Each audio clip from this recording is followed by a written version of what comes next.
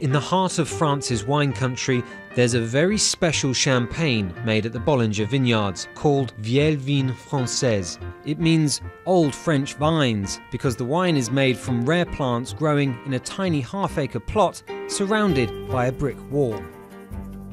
In the mid-1800s, the phylloxera bug arrived from America and ravaged almost 40% of France's vineyards, but this small plot at Bollinger never caught phylloxera.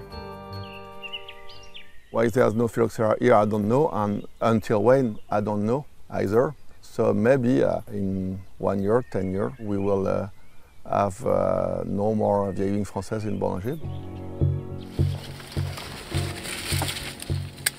About 40 workers, specially trained to handle the delicate, extra-ripe grapes, harvest the whole plot in just 2 hours. The grapes are immediately pressed on the Bollinger property. It is then taken from barrel to bottle.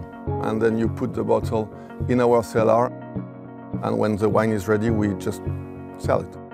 We sell between 1,500 2,000 bottles per year. A bottle of Bollinger Vieille Vigne Française can sell for up to $5,000.